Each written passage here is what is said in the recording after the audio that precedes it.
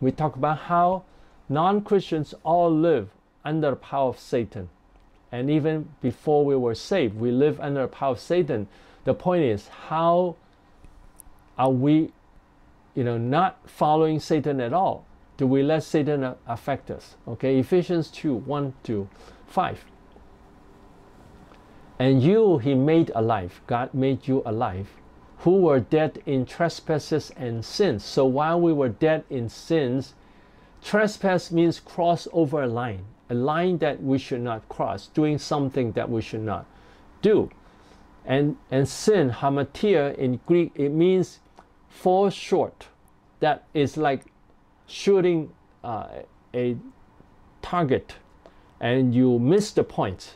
That is sin. So trespass means doing something that we should not do, and sins means not being able to do the perfect thing. So while we were dead in sins, God made us alive, in which you once walked according to the course of this world. So at that time, we followed the way of the world, according to the prince of the power of the air. This is Satan, the prince of the power of the air. He is the prince, he has the power in the air. Now, even though Satan is under God, but in this world now, he still has power. For those, he has power for those who don't follow God, who don't obey God. When we obey God, we love God, then we can overcome Satan. But at that time, before we were Christians, we walked according to the way of the world, according to the of Satan, the way of Satan, the spirit who now works in the sons of disobedience. These sons of disobedience are the non-Christians. So the non-Christians have the evil spirit living in them, working in them. Now, it doesn't mean they are filled with evil spirit. Now, they are affected by evil spirit. There are difference. Okay, affected by evil spirit means that they will be affected, influenced by the evil spirit to sin. Filled with the evil spirit means that we notice that people who are filled with evil spirit, very often they are out of control. The evil spirit will control the body. And also when we pray in Jesus' name, they will cannot control the body. They cannot control their speech. They cannot praise God. So not all non-Christians are filled with evil spirit. Only those who are, who have much interaction with the evil spirit, that maybe they follow witchcraft or they have sinned seriously, and then they are affected, they are filled with the evil spirit. So in the past, we were living according to the way of the world and according to the evil spirit, who now works in the sons of disobedience, who now works in the non-Christians, among whom also we all once conducted ourselves in the lusts of our flesh. So in the past, we also conduct ourselves in the lust of our flesh. We live following our sinful nature, the sinful desire. Lust means sinful desire, including sexual desires of our sinful nature, fulfilling the desires of the flesh, the sinful nature, and of the mind, and were by nature's children of wrath, just as the others. So at that time, we once conducted ourselves in the lust of the sinful nature, and following the desires of the sinful nature and the mind, and then at that time we were by nature children of wrath.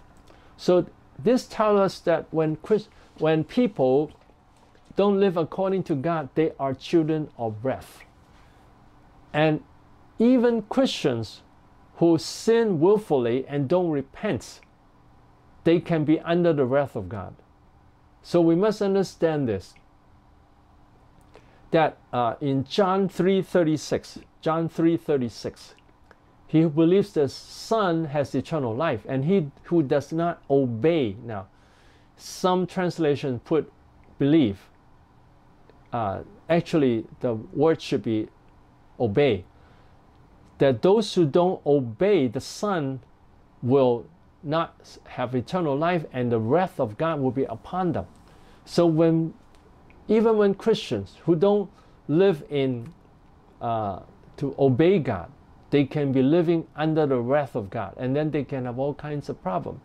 So I hope that we all understand this. I hope that we all understand this. Don't think that when we sin, we can run away from God. No. God will see us all. God can see us all. God will see our sins. So there's no way to run away from Him. It's vain, is in vain to run away from God. Everything we do is in the sight of God. Even when we think about the sin already, God sees that. And if a person just lives in sin constantly, he lives under the wrath of God, the anger of God. But God, who is rich in mercy, because of His great love with which He loves us, even when we were dead in trespasses, so God, He is rich in mercy. He is full of mercy.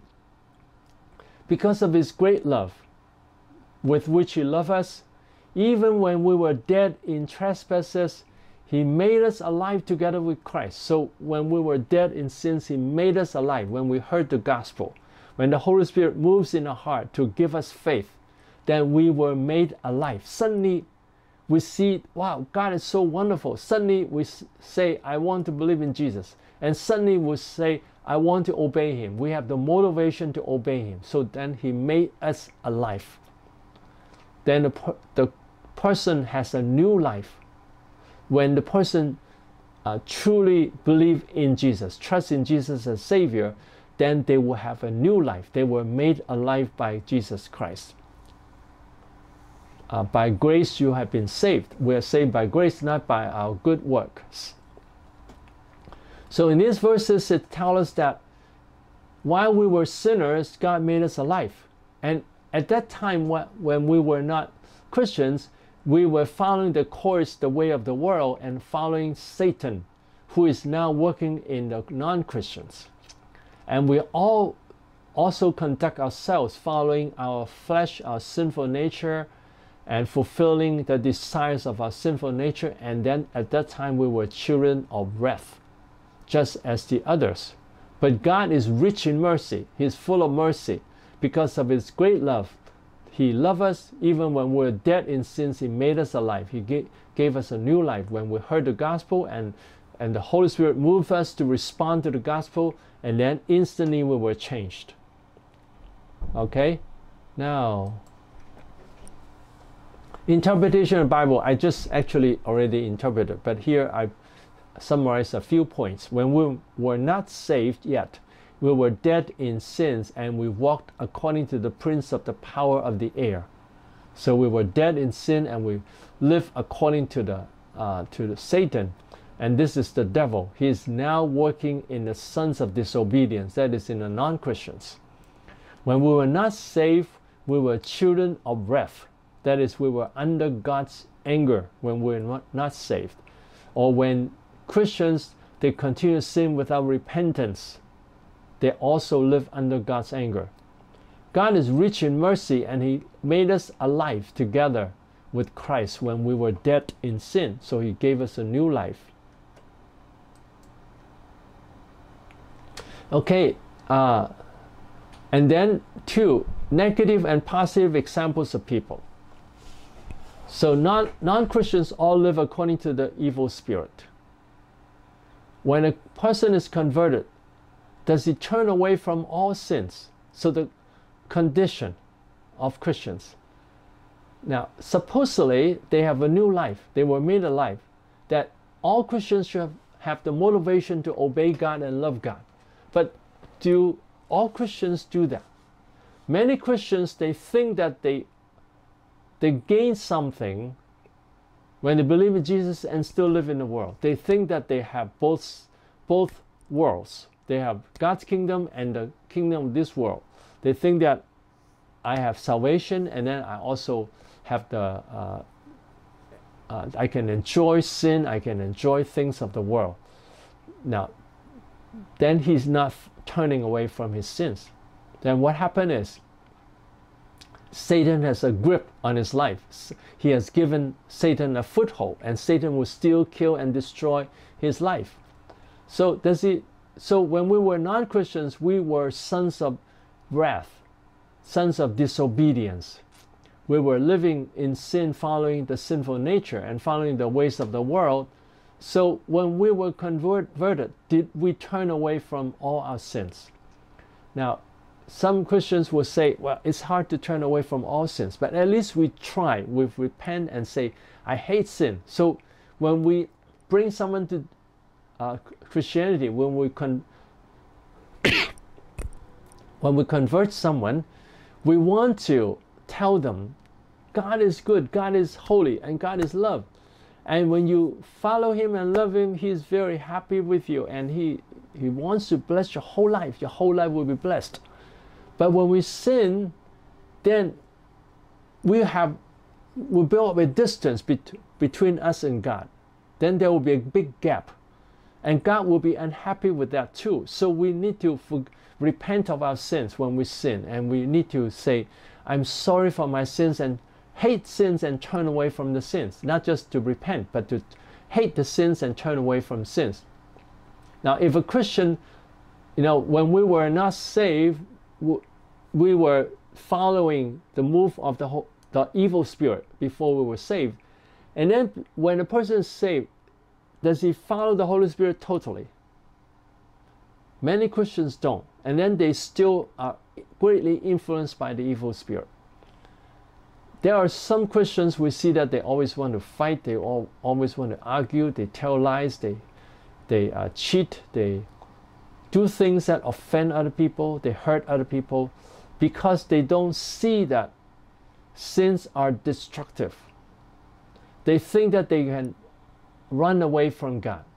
Now, we need both the grace of God to understand God is full of grace, and at the same time we need to understand the law that tells us that he who sows the flesh will from the flesh reap destruction. That he need to understand there is destruction, and he who does not bear fruit will be cut off. So we need to understand this.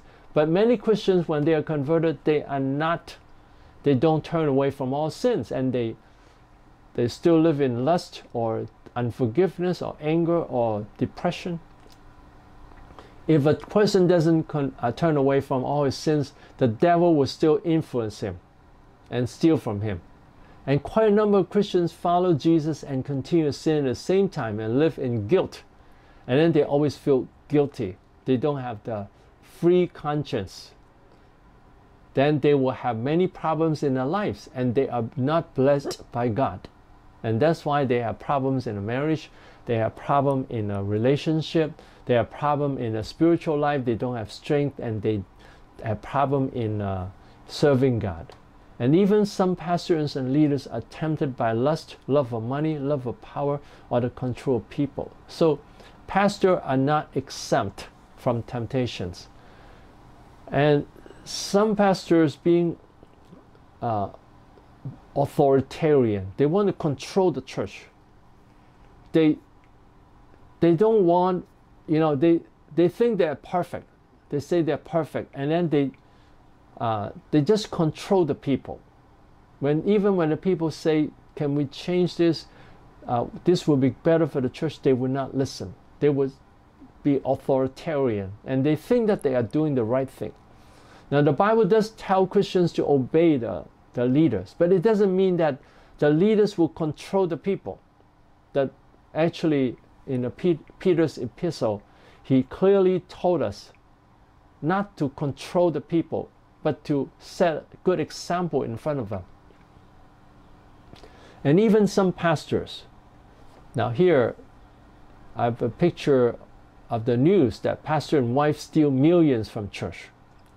And some Christians and churches are demoralized. That means they lose the motivation. They are disappointed when they see Christians and pastors steal money or have immorality. And other Christians follow the examples, fall into sin. So some Christians see this, and then they become disappointed and they lose faith in God. And then some Christians will follow example and say, well, other people can do that, I can do that too. Sometimes Christians say, well, even my pastor yelled at people, my pastor has a lot of negative emotions, so they will follow that.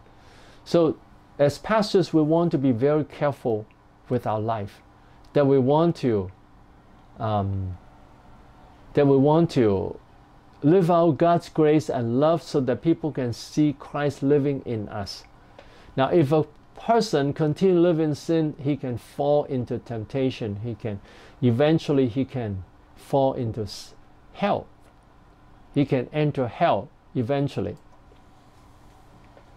Now, more than one pastor has told me that there is a lot of lying, cheating, stealing of money in some churches of Africa. When I heard that, I feel very hurt. I feel very sad. And I hope that we all will say, yes, Lord, please forgive me. Please help me see that following you is the best way. Following God is the best way. That we don't want to we don't want to live in sin because it's going to bring destruction. We understand that this is destructive to our life. Satan will steal from our life, and it doesn't mean we'll earn more. Some people think, okay, if I can get some money now, it will be beneficial. It's not, because God sees that. God sees our heart. God searches our heart. So I hope all pastors here will say, yes, Lord. We need to be extra careful whether we have any lust, any sinful desire, any lying, cheating, or mistreat of people, any stealing of money, misuse of the money. We want to repent and ask God to forgive us. Okay, so those are the negative examples. Now, and then positive examples, there are some Christians who are very faithful. They really change their life. Their whole life is changed totally when they believe in Jesus. Okay, God's nature and grace. Ephesians 2:4, but God who is rich in mercy. So God is rich in mercy. He has abundant mercy. His mercy is beyond our imagination. So God is full of mercy. He's full of grace. He loves us greatly. He is a God of love. And He's a holy God. So when we're dead in trespasses, when we have done nothing good yet, God chose to send Jesus to die for us. Then He sent the Holy Spirit to convert us and change us day to day, day by day. So He's rich in mercy and He changed us. So He saw that we live in sin. He understands that all Christians, all people are under power of Satan. We need Jesus. So He comes to help us. Okay, even when we sin, He does not give up on us. He continues to draw us to Him by His love. He continues to draw us. And He continues to change our life, to give us the motivation to obey Him, to live in holiness. And then the more we love and obey Him, the more He will pour His blessings upon us. So now, when we talk about God's nature and grace, there are a few points that we can talk about that I hope you remember this. The first point is that we can talk about His nature. So here is His nature. He is a holy God. He's a God of love. And how He gives His grace to us. So He saves us. He gives us eternal life. And then He changed our life. He gave us a new life. He made us alive. And then thirdly, He passed that gift to us. He passed the gift to us that we can bring other people to live a holy life. He changed our life so that we can bless other people. And then four, when we obey Him, He'll bless us. So these are 4 points that we can think about. If you cannot think about how to talk about God's grace and law, His nature and grace, then we want to first talk about His nature. How wonderful He is. He's rich in mercy. He has compassion. And then, now it depends on the theme. Now here, because we talk about how we should turn away from Satan to live in according to God's way. So He is compassion, full of compassion, and he's holy. And the next point is, he gives us grace, he gives us forgiveness, and he gives us a new life that wants to live holy in a holy way. And then he gives us the ability to help other people, And 4, he will reward us when we obey him. Okay, why many Christians continue to sin? Because we all have a sinful nature that causes us to think about sinning, because we all have a sinful nature. Now, I have the sinful nature too, but I understand that the sinful nature is destructive. I understand that sin is destructive. So whenever I have any kind of sin, I hate it. I know that it's destructive. I know that Satan tried to destroy. So I don't give in to sin. In the moment I notice there is any sinful thought, immediately I will ask God to forgive me and turn away from the sin. I want to have the full blessing of God. I want to be pleasing to God totally.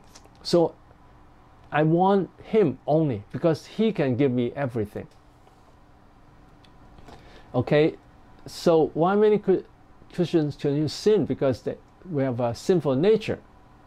Everyone has the sinful nature, even pastors. And then many Christians still retain the mentality when they were non-Christians and think that it's okay to lust, to tell lies, to steal, to take advantage of people. So many people still keep the mentality after they become a Christian. They still want to take advantage of people. They still want to kill, steal from people. They want to get money whenever they can. They still want to tell lies. They still want to have lust. That they still live in a mentality of a non-Christian. And many Christians think that it's okay to sin and then to ask God for forgiveness. They think it's okay, but it's not okay. And then there are temptations everywhere. So we can think about why many Christians continue to sin. And then remind and warning. So reminder and warning from God's law. Reminder and warning from God's law. Following the evil spirit will give the devil a foothold, and the devil will come to steal, kill, and destroy. This is John 10:10. He will come to destroy, to steal, kill, and destroy. So the warning from God's law, that we should understand that that when we sin there is serious consequences.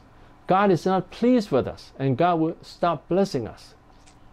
So when Christians live in sin, God will stop blessing them. See, our ministry will be in vain, because God will not be pleased with our ministry when we continue to sin. So when we continue to sin, God is not happy. So I use this illustration. We are building on the foundation of Jesus Christ. We're building on it. But some Christians, when they live in sin, when they build a wall and then they tear it down by the sins, they continue to build and then they continue to tear down. Then it's serving in vain.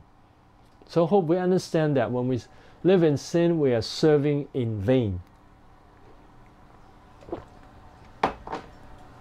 The worst scenario is that a person can lose his salvation. That is the worst that can happen to him.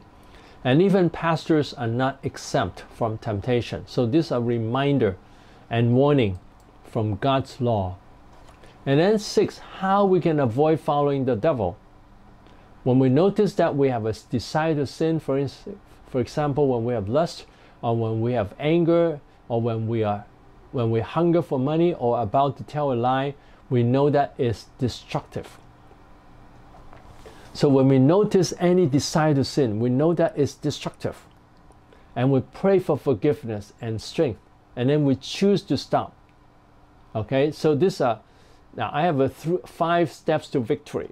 Now here I have 4 steps here. The 5 steps. First, notice.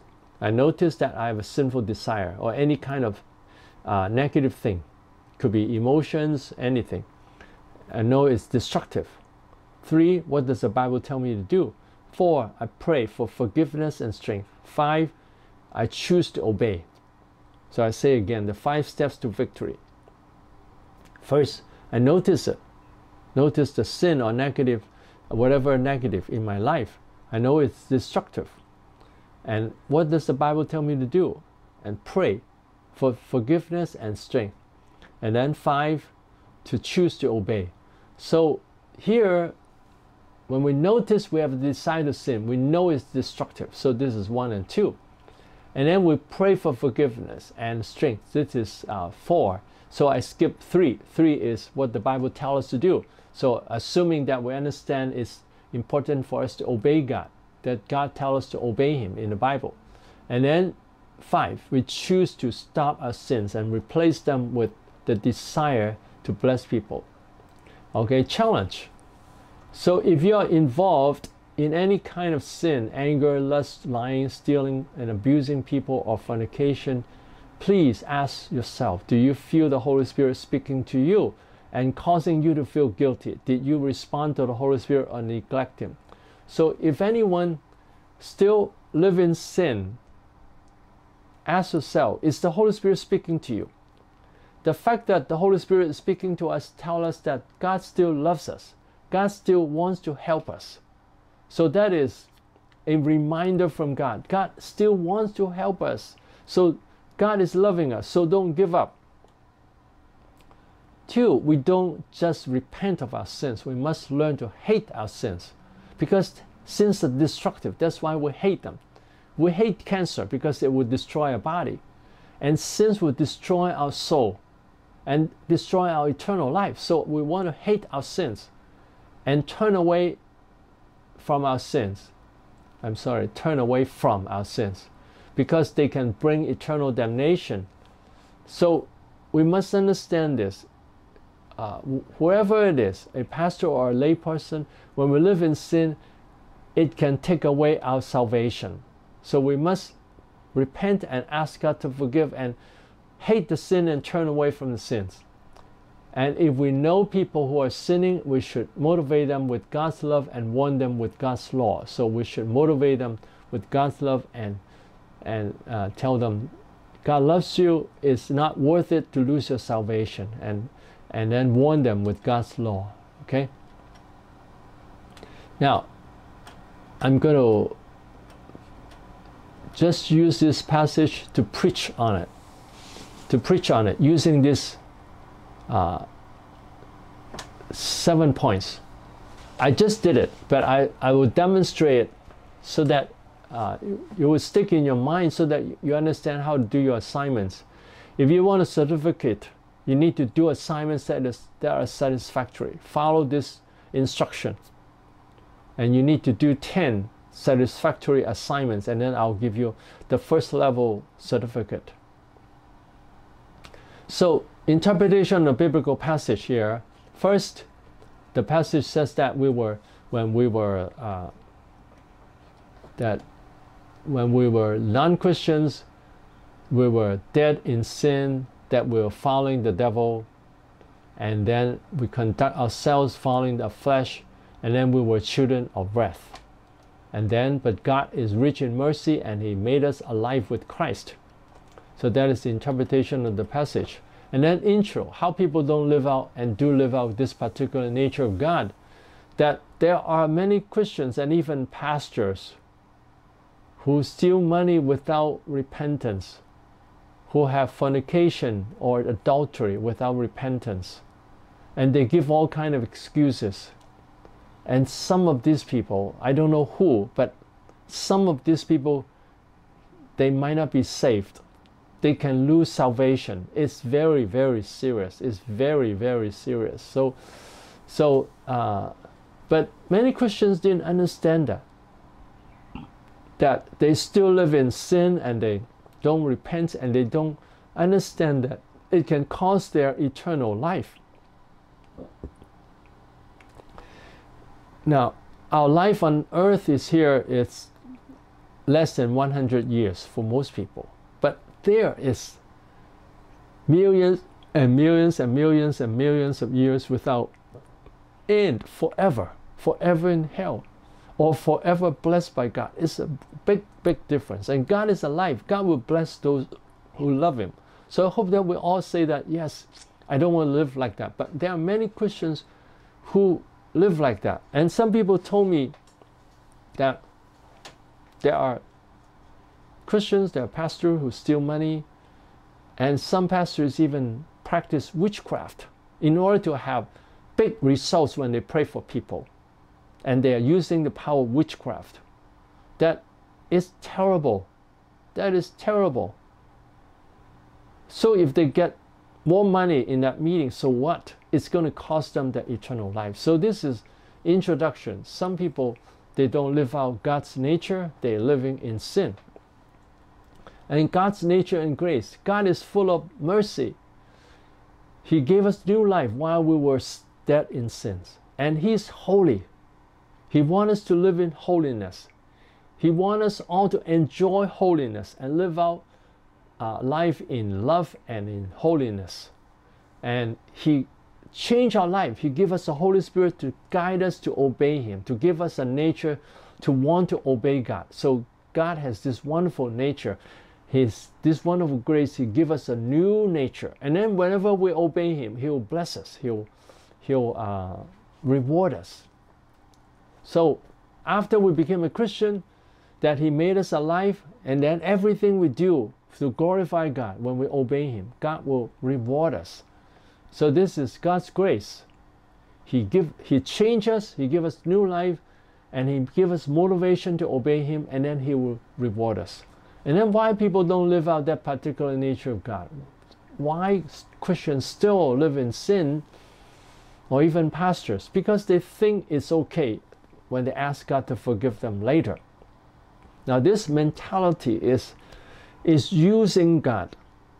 Is saying, okay, I sin now, and then I'll use God for my forgiveness. And they just want to make use of God. And then what, think about God. What does God think about that? God will be very unhappy, and God sees that. God knows us. So don't think that we can escape God's eyes. He can see that, and so it's in vain to think that I can sin and there is no serious consequence. There is always bad consequences. So the reason why people don't live out this particular nature of God, they still live in sin like when they were non-Christians, because they think it's okay, or they see bad examples, or they attempted, the temptation came, they want more money, they need more money. They didn't realize that in order to get blessings from God, it's most important to repent and obey God and love God. And then God will bless. God will bless when we love and obey Him and serve Him. And then reminder and warning. So when we sin, we'll give the devil a foothold, and he will come to steal, kill, and destroy. Our whole life can be destroyed. So we can never run away from God. So all these points is up to you to find how many points. Now it doesn't mean that we want to find 1,000 points. That's too many. We want to limit to a few points so that it impress people. And then how is very important. How is very important. Now if you say the two most important parts are God's nature and grace, and how, to let people know how wonderful God is, and then how can we live that out? So how can we live out the life? So we pay attention to the Holy Spirit moving in us. When we sin, how the Holy Spirit continue to move in us, we know that God still loves us. God wants to work in our life, so we say, God is so wonderful, I want to respond to God.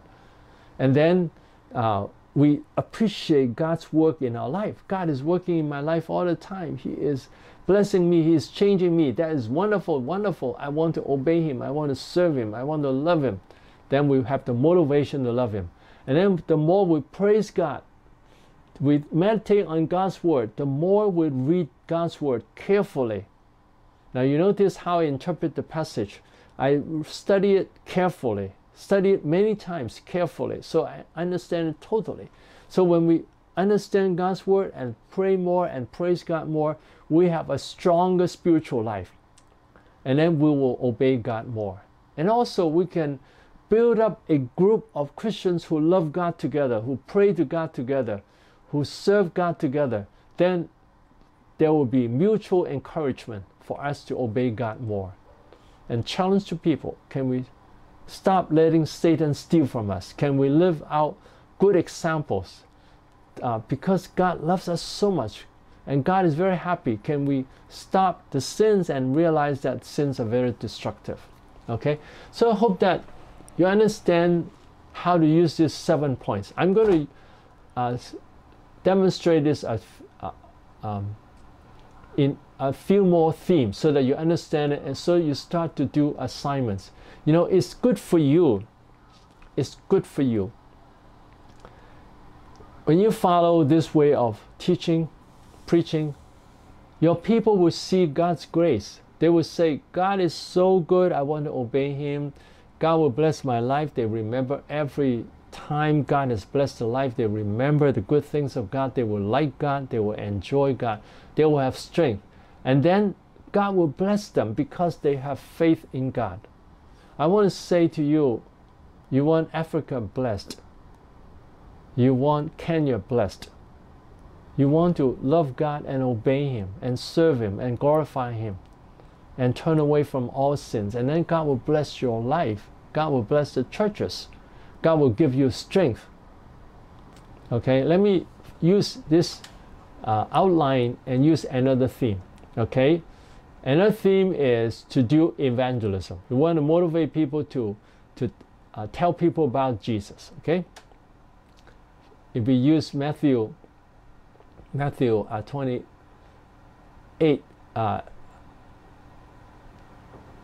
19 to 20, that the Great Commission, actually 18 to 20, because verse 18, it says that all authority in heaven and on earth has been given to Jesus. And then He said, go and make disciples of all nations, baptizing them in the name of Father and Son and Holy Spirit, and everything I've taught you, teach them to obey. And also Mark 16, that go and make disciples of all nations, and he who is believe and is baptized shall be saved, and signs will follow those who believe, that they will cast out demons in Jesus' name and lay hands on the sick, and they'll be healed. So with these two passages, we interpret that Jesus has the authority first before He tells us to go make disciples of all nations. And He also gives us authority to perform miracles in Mark 16. So actually in all the Great Commission in the 4 Gospels all has the promise of the Holy Spirit and the miracles, the power of the Holy Spirit. In Luke, it says that you wait for the promise of the Father, and you go and preach the gospel in my name, and then you wait in Jerusalem for the power. So also associate the sending of the disciples and the power of the Holy Spirit. And in John, Jesus appeared to His disciples and said that, as the Father sent me, I'll send you. And then He blew toward them and say, receive the Holy Spirit. So He sent them and give them the Holy Spirit. So how people don't live out and do live out this particular nature of God, to do evangelism. Why? How people don't live out. Now, most Christians have done evangelism at least once. I've gone to churches and preached and asked them, how many of you have done evangelism once? Almost everyone raised their hand. And then how many have you done evangelism 10 times? Less people raise up their hands. And then 20 times, less people. 30 times, less people. And then 50 times, not too many people. Because, why? Because they lose the hope in evangelism. They think people won't believe, so they stop evangelism. So that's a fact that many Christians, they've done evangelism, but they stop at certain points. So we want to continue to do evangelism even when people don't believe. Now, God gave me one time how to handle that feeling of hurt, the hurt feeling when people reject the gospel. You know, Jesus let me have this thought that when we do evangelism, even when people don't believe, one day in front of God, this person, if he doesn't believe in Jesus, we have done evangelism to this person, and Jesus will say to this person, my child has witnessed to you, but you don't believe. And my name has been glorified because the Christians have declared the gospel. So our evangelism would glorify God, and God will be happy. And it will be also a sign to the non-Christians that the Christians have evangelized them, have shared the gospel with them. It's just that they don't want to believe. So that will glorify God. So it's a fact that some Christians don't do evangelism at all. And then some Christians, they do evangelism often. There are videos online that there are some people go on the street and then they can pray for people for healing, and then they bring these people to Jesus. And then God's nature and grace. God is full of mercy and compassion. He wants people saved.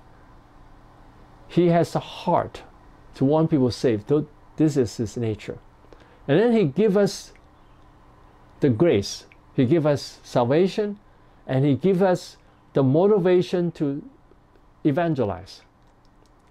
And then 3, he gives us ability to bless people. Remember, the first point is God's nature. Second point is God's grace to us. And then the third point is God's grace to us so that we can help other people. So he gives us the Holy Spirit and the wisdom to do evangelism to other people, to help other people, to train other people to do evangelism. And then 4, when we obey him, when we do evangelism, God will reward us. So for any point, for the grace of God, nature and grace of God, these are the 4 points you can think of. Let me use another theme to demonstrate this. For instance,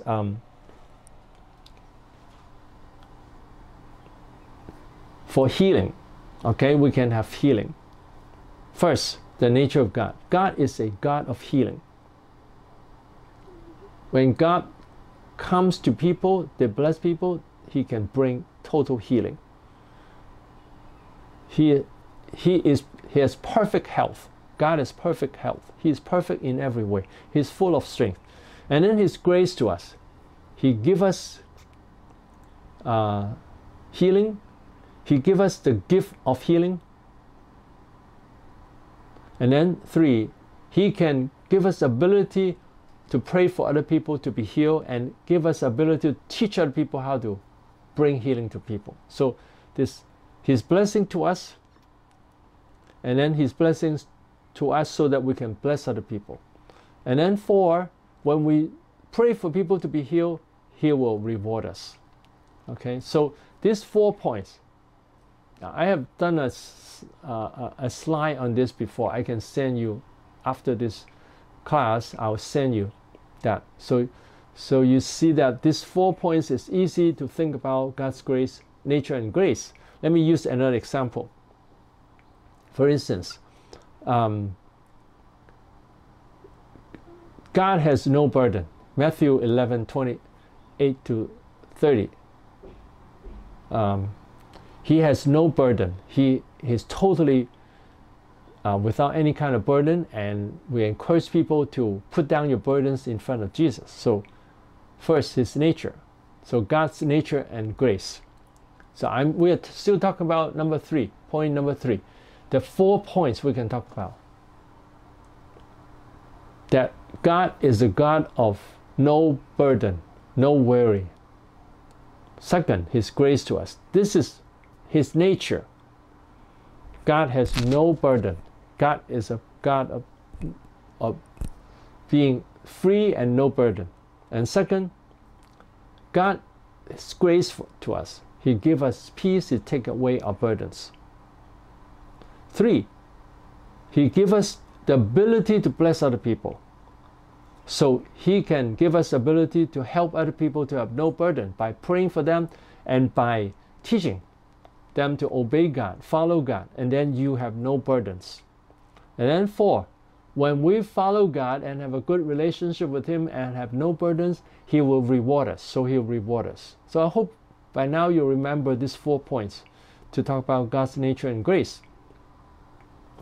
So we go back to here to evangelism, the theme of evangelism here. So God's nature and grace would be, first, God is compassion.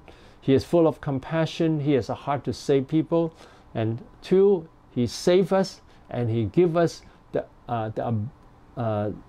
salvation. He gives us a motivation to do evangelism. And then 3, He gives us the ability to do evangelism to people, to the wisdom to do evangelism to people, the gift of praying for people so that they can be healed, to bring them to Jesus. And 4, when we do evangelism, He'll reward us. Okay, so these are 4 points in God's nature and grace. That first is His nature, second is His grace to us, third is His grace to us so that we can bless other people, fourth, when we obey Him, He will reward us. So these are 4 points of God's nature and grace. Now you can think about more, but these are some 4 basic points. So why people don't do evangelism? Because they got lazy, they don't like to be rejected, and they think it's useless because they've been rejected. So there are many reasons why people don't do evangelism. And reminder and warning. Paul has said, woe to me if I don't do evangelism. So there's a reminder and warning. When we see people who are not saved and we don't help them, one day God will say to us, you don't tell your family members about Jesus. You don't tell your neighbors about Jesus. They've been with you for so many years and you haven't told them. So then we'll be found unfaithful. So we want to live a faithful life. And how? How to have the heart for evangelism and how to do evangelism. That we first want to have a good relationship with God. We have the peace of God and strength of God all the time. And blessings of God all the time. And then we can tell people, God is a God of blessing. He can bless me, He can bless you, He'll bring blessing to you. He can give you peace, and I can pray for you, and then you can have more peace and more joy or healing. And then, so this is how, this is one way. And then we pray for people to be saved. And we pray for a heart to do evangelism. And we exercise, try to do it. First by maybe telling children about Jesus. It's easier to tell children about Jesus. To help one child to grow in Jesus. To tell them how God loves you. And pray for the child and he experienced the Holy Spirit and tell them, see how real God is. So every time you pray, you can experience God and then you can bless other people. So that's practicing. And then also maybe form a team of 2 or more and go out to do evangelism. Or maybe invite people to your home to treat them with food and then tell them about Jesus.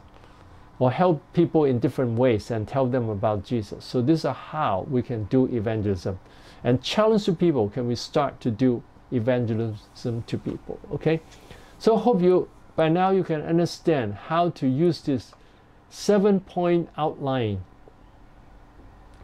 Now, the main part actually, is this